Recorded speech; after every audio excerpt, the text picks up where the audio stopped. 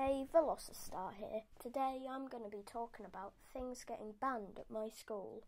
So one day this kid brings in a tin of Pokemon cards, and because everybody wants to be as cool as him, the next day everybody starts trading, as you do. But then the teachers start to notice that it's becoming popular to trade Pokemon cards.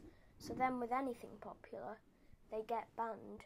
But instead of telling you, "Hey, you're not allowed those, don't play with them," they take them off you completely. Okay, we're gonna have to rewind a few years. So like 5 years ago, we were doing some sort of science experiment and we needed something from the cupboard. So we go inside and there are a load of Lego figures and other toys that the teachers haven't given back to the children. Okay, back to the time of the Pokemon cards. Now we know what teachers do with banned toys. They go and take everyone's cards, even the £100 ones. And yes, you can pay £100 for a piece of shiny cardboard. And don't give them back.